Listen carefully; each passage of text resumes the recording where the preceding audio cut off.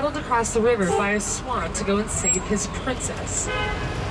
He likes the idea so much, he brings it back here to Boston.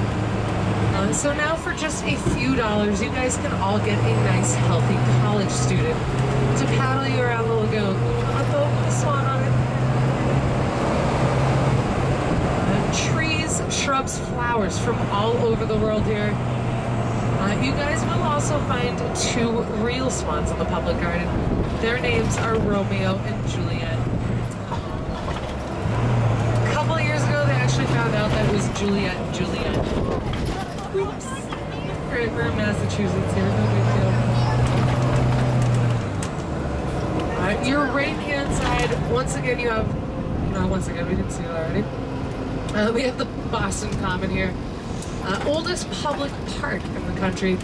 Since 1634, this black fence running all along the common here on your right-hand side, this was the original shoreline of Boston. This was waterfront property. Everything to your left here was the Charles River.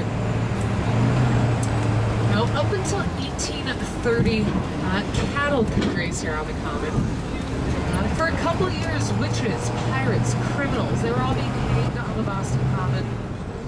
Now you've got people hanging out, going out for walks, strolls, concerts, festivals, rallies, plays, all sorts of fun activities here throughout the year.